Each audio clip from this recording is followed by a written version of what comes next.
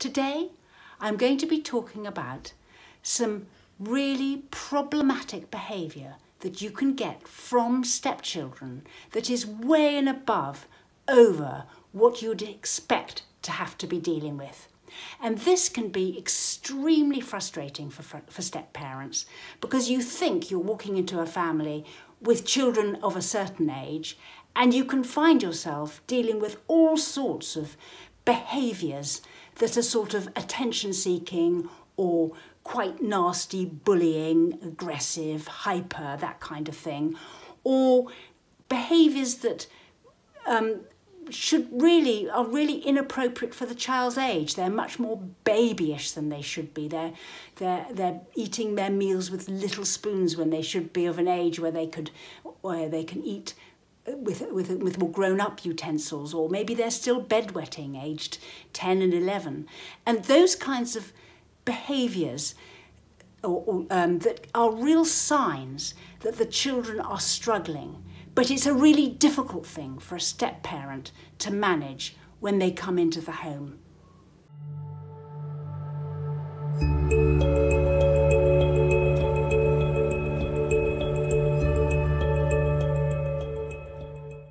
Thanks for joining me. I post once a week, so do subscribe to my channel and press the notification bell, and I'll let you know every time I post. This is very common in step families because there's been so much change.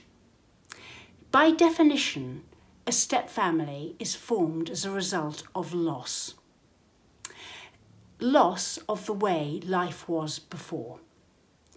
But one thing's for certain, that when you come onto the scene, you then represent another change to their lives. And while some children can cope with all the changes and still be okay, another very normal response to it is to adopt something that will make you feel a little bit safe. So maybe keep rigidly to a routine, or regress. Or they may want their baby cup, or they may act out in some way like I've described before. So the secret with this, as a step-parent, is to recognise that this behaviour isn't naughty. It isn't something they're doing on purpose to upset you, to get attention, these kinds of things. But the question is, how do you then solve it? Well, first of all, observe it and recognise it for what it is. Build a trusting relationship with the child. They need you to be able to build a trusting relationship so they can tell you things. And then talk to them about what's triggering them. Maybe it's when you announce you're going to go out, or maybe somebody's coming over, or they have to change houses again, or something.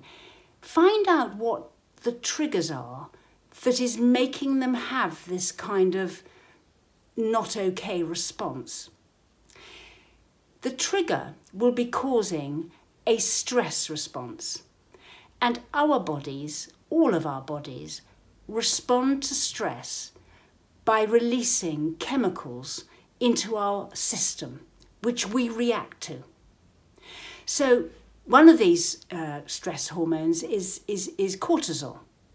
And when it's released into our body, we have a kind of fight or flight response, and we will either run away or attack. But these behaviours can be lots of different behaviours, as we've already discussed.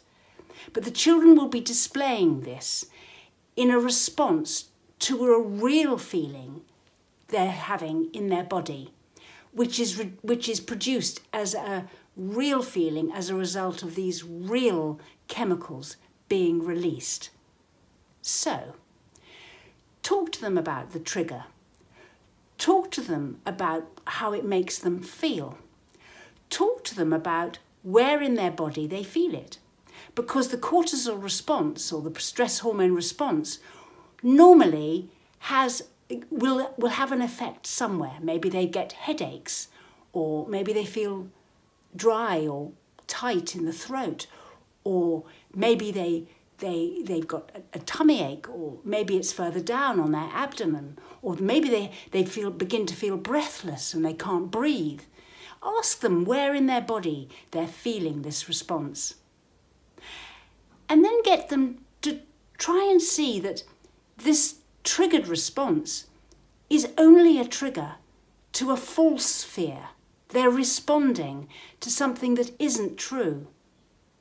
And see if you can't get them to recognise when these triggers happen and how their responses take place afterwards.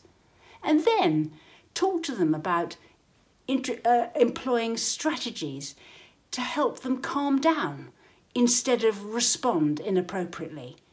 So maybe that's about breathing slowly, or taking some physical exercise, or taking time out, go to their room or listen to music. Or there are strategies that you can employ to self-soothe.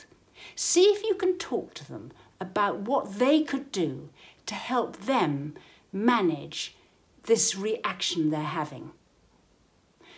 And then notice next time that they're triggered, and see how they respond to it. And if they can adopt a new strategy for dealing with it, praise them and help them. In addition, and alongside this, it's really helpful to build a child's self-esteem and self-confidence. Give them responsibility for things, help them achieve things, help them to feel better about themselves and a little bit more confident. With the combination of helping them feel more self-confident and helping them recognise the fear they feel as just triggers that they can then begin to manage for themselves, the behaviours should recede and become less frustrating and less annoying for you, and altogether better for the child. Be Stepwise offers sessions, workshops, email response service, booklets, and you can find details of how to contact us on our website, Instagram, Twitter, in the directions box below.